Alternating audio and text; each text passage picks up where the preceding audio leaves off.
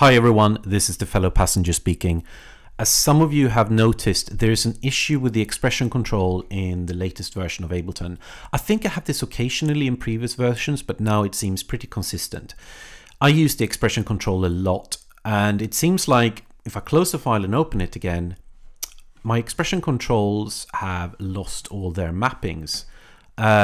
Sometimes the mappings actually still work, even though the expression control is blank.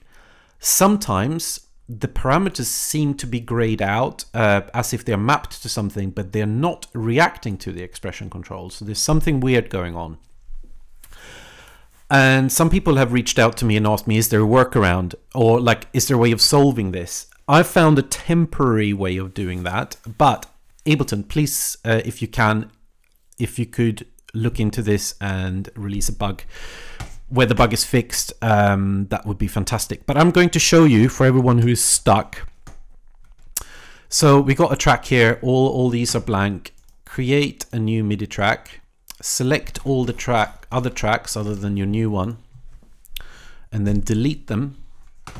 And then you go and undo the deleted tracks. Takes a moment depending on how complicated your file is. Boom, when we click here now, all the mapping is back and it's working again. So that is a quick fix workaround for you, but obviously it's not ideal if you're like playing live and it's, you know, an extra step. So Ableton, hopefully to help you, I just want to show you the system I'm running about this Mac. That's what we want. So I'm on an M1 Mac Mini from 2020, 16 GB. You probably got all the information you need there.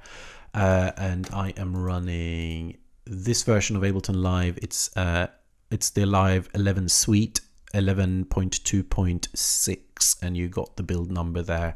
Hopefully that's going to give you a hint of where to start. So looking forward to a bug fix, and for everyone else, I hope this little trick was helpful to you. Thank you.